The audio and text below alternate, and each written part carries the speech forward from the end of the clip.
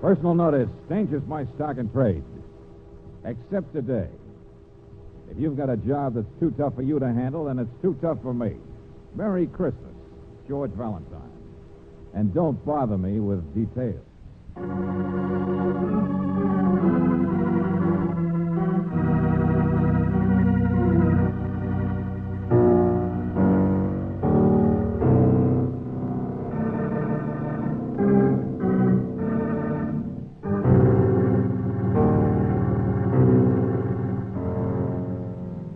Standard Oil Company of California, on behalf of independent Chevron gas stations and standard stations throughout the West, invites you to Let George Do It.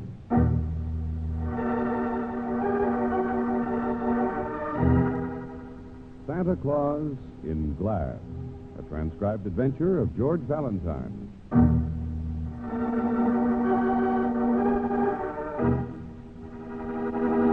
Stabbed, I said. S-T-A-B-B-E-D. Stabbed. This bird's been stabbed. What do you say we should do, George? Listen, Johnson, I don't want to work on Christmas any more than you do, but will Did you... you tell him that's the way we found him, Hold it, George? Dixie. I can't hear. Yeah, that's right, Johnson. He was all trussed up and everything, but... What? Head? What head? He doesn't have one, naturally. That's the point. The knife must have... Oh, I get it, Johnson. Okay, see you later. Well, George? Hey, what happened to the radio? Oh, there we are. For heaven's sake, it's almost 3 o'clock. What did he He say? says, his wife says, just put some stuffing where the butcher tore the skin and shove it in the oven. Oh, thanks. I thought you told me you knew how to cook a duck. Well, I do, stupid, but the skin's too tough to sew. It just never occurred to me to use stuffing at both ends. Relax, I said. You know, I like the way you baste that critter. Just like my mother used to do. Efficiency and tender care. There's a real art to it. Oh, I'm full of old-fashioned virtues. You know, it's funny the things you remember about Christmas. We always had the whole family for dinner, including a spinster aunt who played the little star of Bethlehem on a cornet. Cornet. We had a second cousin who yodeled after he stirred eggnog. Oh, George, after all this time, there's still so many things we don't know about each other. Angel, come here. Come on now, put that spoon down. Yes, darling. Well, the mistletoe is in the other room, and the kitchen is not very romantic, but, well, this has been a pretty swell Christmas. The best we've ever had together. So all kidding aside. Oh, you're welcome. You're very welcome. Now, we still have some work in there, setting the table. Yes, George. And some more music to hear. Enough to last us till next year. What's the matter, Brooksy? Oh, George, I can't help thinking. I know it's Christmas, but that silly ad you put in the paper, don't bother me with details. Oh, nobody even read It's it. just daring people to bother you, Look, George. it's afternoon already, isn't it? Has anybody been George, don't answer the door. It's too early for anybody for dinner, and it's too late for... Hey, this is your apartment, not mine. Nobody knows I'm here. Christmas is for us, George, and for happy people. It's not for trouble and danger and all... It's for a little faith in human nature, Angel. Everybody else feels the same way we do. What do you want to bet? This is only a... Well, hello. Who are you? You were looking in the keyhole. Yeah, that's right. It's Merry Christmas. Yeah, same to you. But aren't you liable to get hurt doing that? No, not today. Nobody takes offense. Peace and goodwill. Look, who are you, friend? What do you want? Nothing. I don't want nothing. It's just that, well, Merry Christmas. There you are, Angel. See what I told you? I'm the new elevator man. My name's Bertie. Oh. And according to my list, your name is Miss Brooks. But don't think I haven't noticed you already. You're a lucky man, sir. I said to myself, now there's a young lady with mistletoe in her eyes. Excuse me. I mean, thank you. Just a second. You always get them. Never failed. Mistletoe in their eyes. They kind of like that kind of talk. Okay, so you're a student of human nature. Where did she go? Here, it's all wrapped. I meant to give it to you earlier. I'm sorry, I forgot. Oh, wow. A little present for the elevator man. Now, ain't that a surprise? Oh, yes, pretty, isn't it? I'm afraid it's not much. Don't you apologize, miss. Most exciting things come in little packages, I say. Oh, yeah, sure. I say that, too. Well, your problem's settled now, friend, so we'll see you later, huh? Hey, wait a minute there. George, who else did I forget to get Good thing. Now, hold it. I said I got a package delivery. I'll take it. I'm your man. Package? Who's it for? Mr. Eric Suchek. for him, huh? Who's Eric Suchin? Down the hall. He's an older man, sort of continental. I don't know what he does. I've never really talked to him, but he's very interesting looking. Down the hall, you say? Which door? I'll take it for you, Mac. I'll take it. Oh, no, you won't. Special delivery service. Besides, I'm out for my own tip. Mr. Suchek's asleep. He told me to take anything at Kim found. Asleep this time of day? You sure? Well, you guys figure it out. Come on, Angel, back inside. I wonder what it is, George. It's a fancy wrapping. Oh, curiosity. Let's have it, Mac. I ain't got all day. Suchek's an actor or something, or used to be in Europe. Probably something romantic from a woman. Yeah. Now, let's have the package, Mac, and here's your tip. Hey, what is this? George, look. It's a present the lady just gave me. A necktie, I suppose, as they always are. You need it worse than I do, Mac. Well, it's a little irregular. Suchek will make it up to me. Merry Christmas, folks. Well, the holiday's getting a little commercialized. Did you see? He gave him my necktie, my present. He just gave it away. Well, he expects something better out of Suchet. We shouldn't have let him do it. Well, it's none of our business, Angel. That elevator man's up to something. I know he is. George, what do you suppose was in that special package? Hey, stop it. How do you do? Season's greetings, that sort of thing. Thanks. Who are you? You don't mind if I step in for just a moment, do you? What? Thank you so much. Sure. Come right on in. This is Grand Hotel. I beg your pardon. Oh, yes, I see. Well, I'm so glad somebody does. Farnham is the name, Leopold J. Farnham, and I assure you I'm more embarrassed than you are. I say you're having duck, aren't you? I can smell it. I doubt if there's enough to go around, Mr. Farnham. Maybe what you're looking for is a Tom and Jerry. Oh, no, please. I didn't want her to see me, that's all.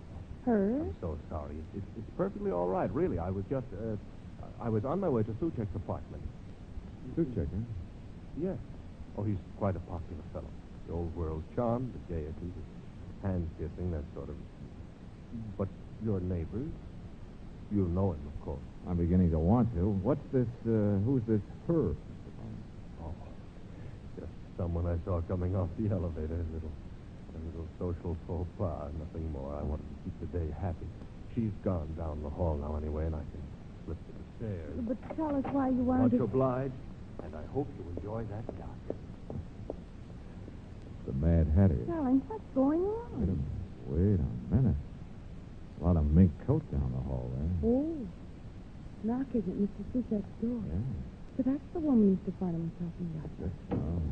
Come on, Angel. If other people can play games, I guess I can, Now, too. George, you stay here. Don't you dare get mixed up I in any... just want to tell her she's not knocking loud enough. Eric? Oh, Eric. Excuse me, but I heard the elevator man say Mr. Suchek was still asleep. What? Who are you? This is Mr. Valentine, and I'm Claire Brooks. I live next door, you see. But asleep. It's after 3 o'clock. What went on here last night? A party? Oh, of course. The man with all the friends. The idol of the Dowager. Well, they were very quiet. I mean, I heard people leaving his apartment long before midnight. My apartment, you mean. But it would be decorous, wouldn't it? As he's always so decorous. The model of behavior. Did you say your apartment? Of course it's mine. Quite a big one, you know. You don't think he could afford it, do you? I'm Mrs. Suchek. Mrs. Or doesn't he tell his neighbors about his wife? Would it spoil that beautiful aura of tragic, unemployed Europeans? Oh, you think I'm really nasty, don't you? I traveled a long way just to wish him Merry Christmas, that's all. And the roads from the country house are such a fright. Such a dreadful... I just think you didn't knock loud enough. Mr. Suchek. Hey, Mr. Suchek, wake up. He's really a light sleeper. Mr. Suchek. George? Well, now, take it easy, both of you. But hurry up with the key, will you? Well, I've got it here someplace. I never use it except when I entertain in town once in a while myself. Such a big place, but he takes care of it for me. At least he does that. There, is that one the key? Oh, yes. Here.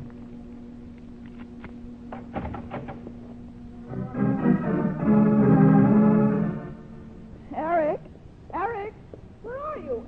George, stop her. You look for her. Well, it's her house, not mine, Brooksy. What's the matter with you anyway? What do you expect her to find?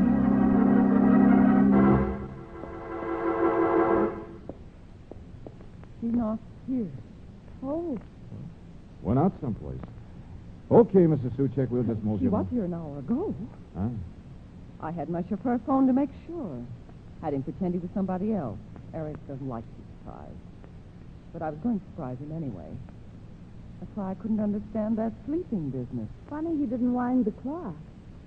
What did you say? The clock had stopped last night, I guess.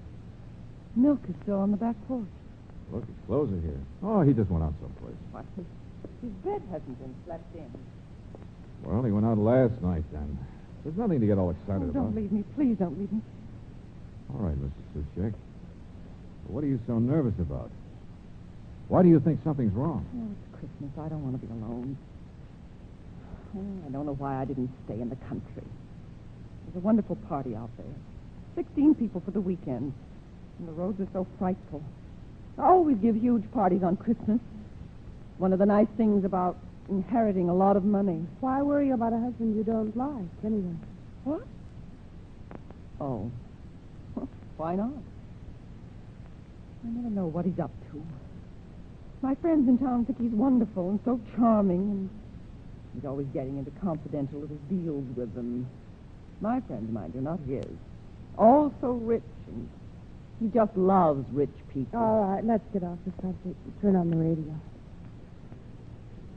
Listen. I used to be a musician, you know. A very bad one. Studied in Paris. Yes, Mr. Valentine, I'm very nasty. I'm sorry. I'm worried about him. We're so far apart, and he's up to something. I don't know what it is, but it is Christmas. Oh, Mrs. Suchek, did you say your husband didn't have any money? What? Well, really, he's not a little boy, for heaven's sake, running around without pocket money. He does get his allowance. No, he doesn't work. Just charming, that's all. It was different 20 years ago. Over there, he was an actor. But then they closed the theaters in Europe. You can't live on pride forever, can you? Oh, run along, you two. This is absurd and ridiculous. And I'm tired and would like to take a nap. Okay. Come on, Brooksy. George, I asked about money because he's got a bank book in there on his desk. And it shows a balance of several $1,000s, all deposited in the last few months. Nosy. But he has notes about meeting people at all hours, too. Deliver shipment to Joe at 3 o'clock. Steamship docking at 7 a.m., Pier 52. Get bids from jewelers on... Anyway, that kind of... Skip it. But shouldn't we say something? And shouldn't we ask about that man who was just up the Leave her hall? alone, Brooksy. We don't know what kind of a guy her husband is or what he's up to. I wonder if she does. Oh, are you coming, too? It's cold here. I don't like it. I'm going to run down to a hotel. Okay, which one? I want to phone you after I've had a little talk with the elevator man. Yes, he was so positive about Mr. Suchek being asleep. Never mind. See you later, Mrs. Suchek. Oh, wait a minute. Miss Brooks, you didn't see a mirror in there, did you? The room beyond? What? A mirror, a hand mirror. I left it here the last time. It's gold. It has my initials. And there's a diamond thing. Well, I guess it's just mislaid or something. It's not important. Never mind.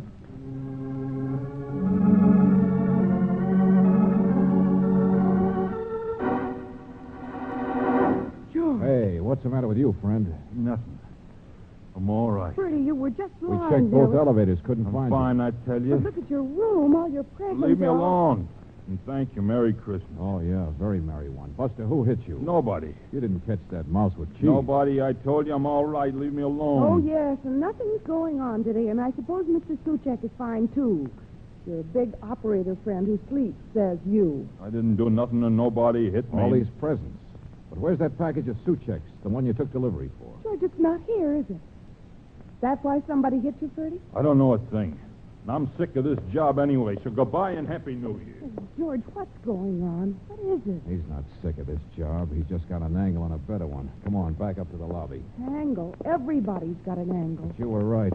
Somebody must have taken a suit check package away from him, Brooksy. What the heck kind of a